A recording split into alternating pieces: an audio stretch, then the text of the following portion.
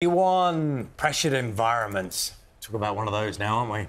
Absolutely. Boiling Point, the film, of course, received critical acclaim when it was released 2 years ago for showing the havoc, the stress of a working restaurant kitchen, all shot in one continuous shot. Yeah, it added to the stress, didn't it? It really did. Now the kitchen drama is back for a new BBC series covering important topics such as alcoholism and mental health within the workplace. Have a look. You know what you're doing. Stop. I'm looking at the dishes, what I'm doing. That's my job, okay? No, you're not. Nick, hear my words. Hear my words. Yes. I do not like you, okay? Not everyone is going to like you like that. Stop punishing me for not saying yes. You don't like me, you know, and you're a little too big for me anyway, so let's get back to it. Can we get back to our sections, please, all right? I'm talking to That's great, Bolton, but we have a wedding outside, okay? And you are already short. Camille, you okay? I'm fine. Can we get back to work? All right. Yeah, she's a big girl. She can handle herself, okay? We've got a lot of catching up to do here. You guys are way behind. I'll get you. Okay, well, let's go. We don't have many orders left. I'll play off three. Keep it down and get to it. We're joined now by Izuka Hoyle, who plays, as you saw, Camille in Boiling Point. Good morning. Good morning. Are you like a glutton for stress punishment? Because you were in the original film is stressful. Yeah. This series, I think, is really... I found it really uncomfortable, and you're not allowed really to look away because of the way it's shot. Yeah. So you feel like you're thoroughly enjoying it, but it is quite... well, it's very tense and very stressful. Yeah, it is. I mean... I'm not selling it well, by the way, obviously. No, it's fine. I think we really want to put you inside the kitchen, right, and inside the stress and feel that. And working in a restaurant is a very stressful environment. We don't want to make people super anxious and super stressed, but that is what people are going through. And the way that we kind of transport people into the character's perspective is going to be stressful. So how stressful is it for you as an actor, knowing how it's shot, to, one, get it right, and two, not to... I don't know how distracted... Do you kind of think, OK, they're not on me now, so I can just prep and I can relax, or no, when is it coming, when's it coming? Are you talking about the film? Yeah, no, the series. Not as stressful as the film, because we have cuts, right? Yeah. And... everyone... But there's still kind of like longer takes. Sure, yeah. Everyone really... We're a big family on Boiling Point, really have each other's back. So there's no time to kind of be in your head about what you're doing and is this going to work and, oh, God, it's coming up to me, because you're there to support other people as well. You're listening as much as you're reacting to everyone. So you don't... I think you have more... I had more time to have a giggle than I did to be stressed. Have you ever worked in a kitchen? No. Are you any good at cooking? I'm OK.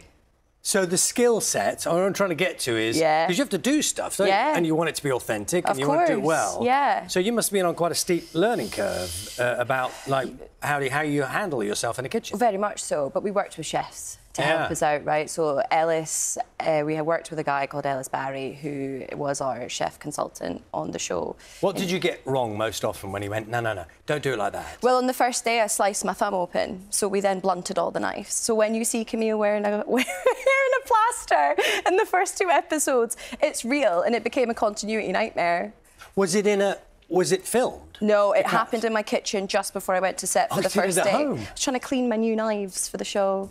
Serves me right for trying to buy my own knives for my character. I'll never do that again. What's your signature dish? Because people are going to expect, after you've been in the film and people are going to expect, like, if they come round, pop round to dinner, oh, yeah, we're going to Izuka's, what should we make? I think if I had that pressure, I'd probably buy something and pretend I made it. I couldn't You do would that. pretend you'd make... Of course, yeah, I can't be doing this. The pressure's too high.